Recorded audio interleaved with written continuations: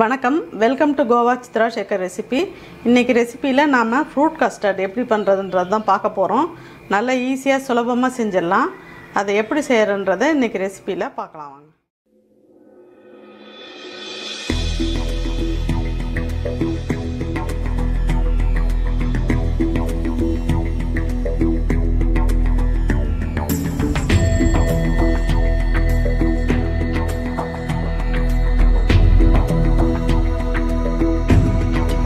Start பண்ணிவிட்டு ஒரு பவுல் எடுத்து வச்சுருக்கேன்.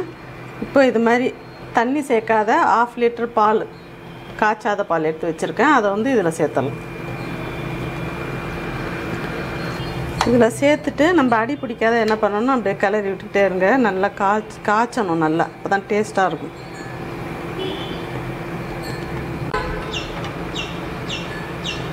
இப்போ நல்லா பாலை இந்த ஸ்டேஜில் காய்ச்சி எடுத்துக்கலாம். இப்போ இதை சிம்மில் வச்சுட்டு இப்போ என்ன பண்ணுறோம், இந்த கஸ்டர்ட் பவுடர் எடுத்து வச்சுருக்கேன் பாருங்கள். 1/2 லிட்டர் பாலுக்கு 2 டீஸ்பூன் கஸ்டர்ட் பவுடர் எடுத்து வச்சுருக்கேன். அதை காய்ச்சின பாலை சேர்த்து நல்லா கரைச்சிக்கணும். இந்த பால் நான் ஆல்ரெடி காய்ச்சி ஆற வச்சு எடுத்து வச்சுருக்கேன். அதை சேர்த்து கரைக்கணும். நல்ல கட்டி இல்லாத கரைச்சி எடுத்துக்கணும். இல்லைன்னா உங்களுக்கு அந்த கஸ்டர்டோட பேஸ் ஒரு மாதிரி கட்டி கட்டியாக ஆகிடும். நல்லா ஈவனாக கட்டி இல்லாத கரைச்சி எடுத்துக்கணும். நல்லா இது மாதிரி கரைச்சாச்சு. இப்போது நம்ம கரைச்சி வச்சுருக்கிற கஸ்டர்ட் பவுடரை இதில் சேர்த்துடலாம்.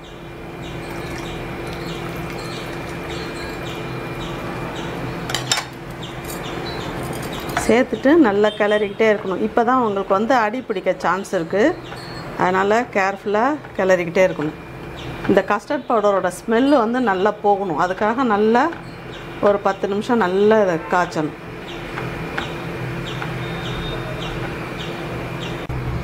நல்லா சிம்மிலே வச்சு இது மாதிரி நல்லா கிளறி விடுங்க.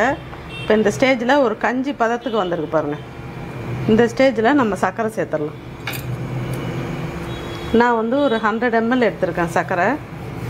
உங்களுக்கு சுகர் ஜாஸ்தி வேணும்னா ஜாஸ்தி சேர்த்துக்கோங்க. குறைச்சி சேர்த்துக்கிறதுனாலும் கொஞ்சம் கம்மி பண்ணிக்கலாம். நான் கொஞ்சம் அதிகமாக சேர்த்துருக்கேன். குழந்தைங்களுக்கெல்லாம் விரும்பி சாப்பிடுவாங்க. அதனால் சுகர் ஜாஸ்தி சேர்த்துருக்கேன் நான். நல்லா சர்க்கரை கரையிற வரைக்கும் நல்லா கொதிக்கட்டும்.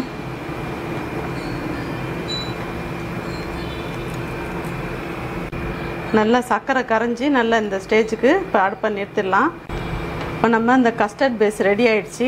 நம்ம இப்போ இதில் பழங்கள்லாம் சேர்க்க போகிறோம். அதை இப்போ சேர்க்கக்கூடாது. நம்ம சூடோடு சேர்த்திங்கன்னா பழங்கள்லாம் வெந்து அந்த பழத்தோட டேஸ்ட்டே போயிடும். என்ன பண்ணணும், நல்லா ஆற வச்சு அதுக்கப்புறம் சேர்க்கலாம்.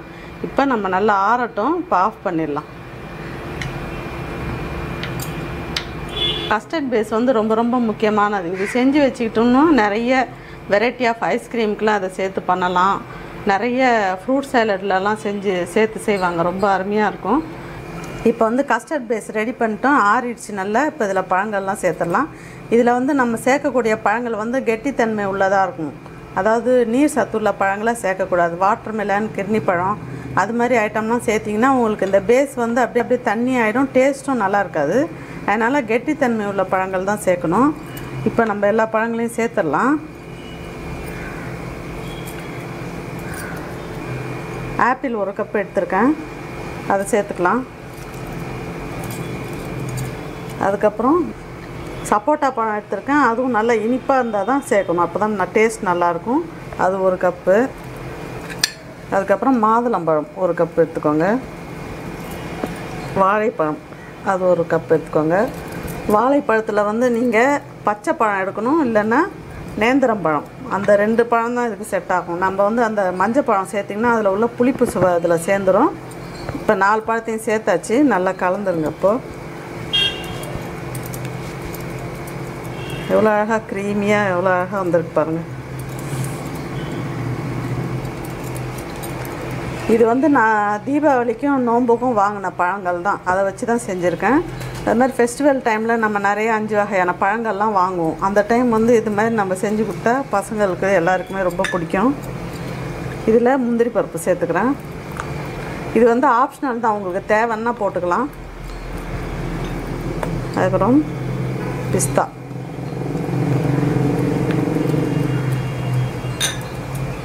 சேர்த்துட்டு நல்லா கலந்துருங்க.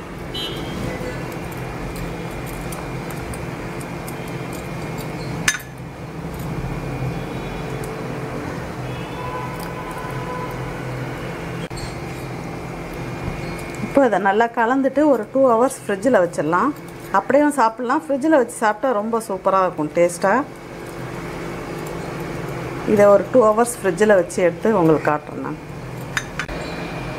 நல்லா சூப்பராக ஃப்ரூட் கஸ்டர்ட் ரெடி பண்ணிட்டோம். அதை நல்லா இது மாதிரி ஒரு ஐஸ்கிரீம் கப்பில் சர்வ் பண்ணலாம்.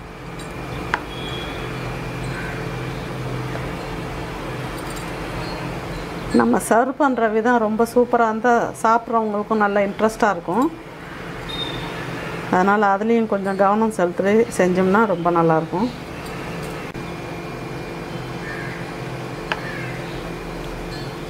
நல்ல இதுமாதிரி நம்ம வீட்டில் ஒரு கெட் டுகெதர் இல்லைன்னா ஒரு பர்த்டே ஃபங்க்ஷன் அது மாதிரி சின்ன சின்ன ஃபங்க்ஷன்லாம் நம்ம வீட்டில் நடக்கும்போது நம்மளே இது மாதிரி வீட்டில் தயார் பண்ணி கொடுத்தோம்னா ரொம்ப அருமையாக இருக்கும்.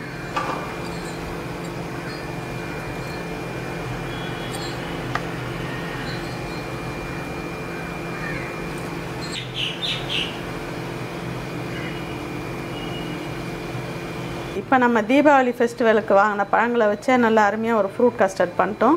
இதுமாதிரி நம்ம பழங்கள்லாம் நிறையா சேர்கிற அன்றைக்கி இது மாதிரி ஒரு ஃப்ரூட் கஸ்டர்ட் பண்ணி வீட்டில் உள்ளவங்களுக்கெல்லாம் கொடுத்தா ரொம்ப இன்ட்ரெஸ்ட்டாக சாப்பிடுவாங்க. இது வந்து ரொம்ப டேஸ்ட்டாக எம்மியாக நல்லா வந்திருக்கு. இந்த ரெசிபி உங்களுக்கு பிடிச்சிருக்குன்னு நினைக்கிறேன். நீங்களும் உங்கள் வீட்டில் இது மாதிரி ட்ரை பண்ணுங்கள். இந்த ரெசிபி உங்களுக்கு பிடிச்சிருந்ததுன்னா லைக் பண்ணுங்கள், ஷேர் பண்ணுங்கள். சேனலை சப்ஸ்கிரைப் பண்ணாதவங்க சப்ஸ்கிரைப் பண்ணுங்கள். மறக்காமல் உங்கள் கமெண்ட்ஸை போஸ்ட் பண்ணுங்கள். தேங்க்யூ.